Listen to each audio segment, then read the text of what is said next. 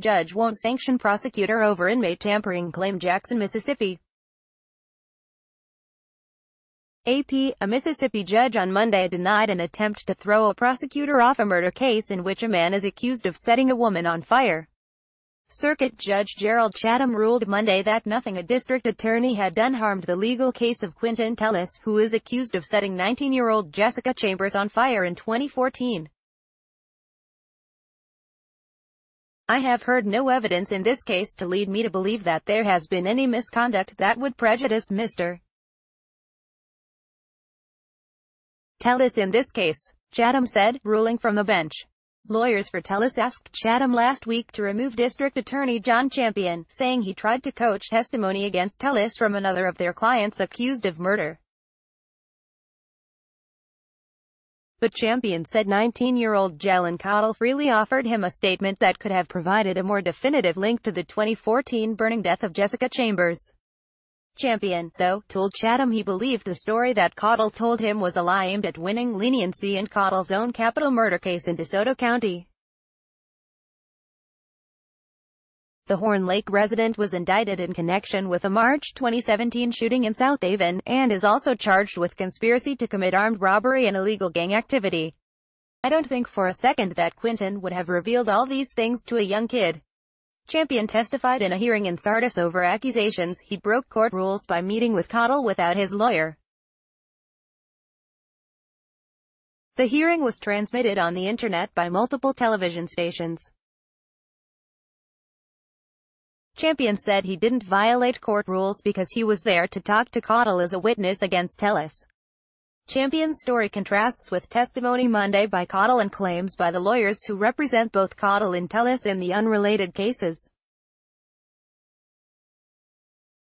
The two were housed in the same area of DeSoto County's jail for a time, although Tellis is alleged to have killed Chambers in Panola County. Prosecutors say Tellis set Chambers and her car on fire on a rural back road near Cortland on the night of December 6, 2014. Firefighters and law enforcement officers testified at the first trial that they heard Chambers say, "Eric," or "Derek, I attacked her," although prosecutors presented testimony that Chambers was so burned that she would have been unable to properly pronounce words.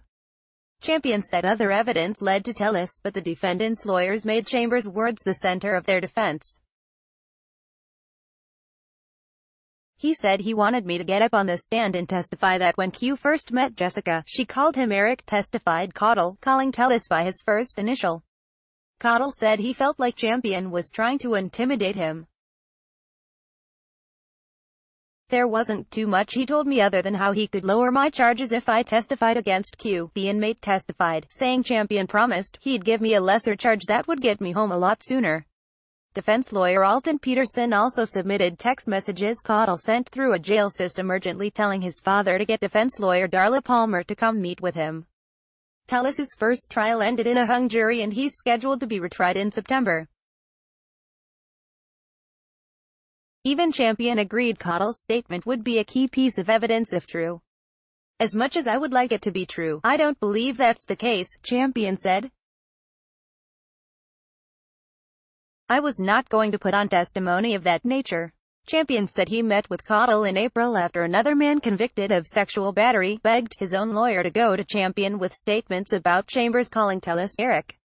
The prosecutor testified he was suspicious of the timing of the defense challenge because his office had days earlier turned over new witness statements to the defense, including testimony about who drove Tellis from near the crime scene to his sister's house on the night of the murder. Such a witness would fill in a gap in the prosecution's case. Chambers was found walking on the road looking like a zombie, according to trial testimony. She had third-degree burns on more than 90% of her body when she died at a hospital in Memphis, Tennessee. Tellis faces another murder indictment in Louisiana, where he's accused in the torture death of Mayang Chen Shou, a 34-year-old Taiwanese graduate student at the University of Louisiana at Monroe. Follow Jeff Amy on Twitter at http://twitter.com/JeffAmy. Read his work at https://www.appnews.com/search/by Jeff Amy. Copyright 2018 The Associated Press. All rights reserved. This material may not be published, broadcast, written or redistributed.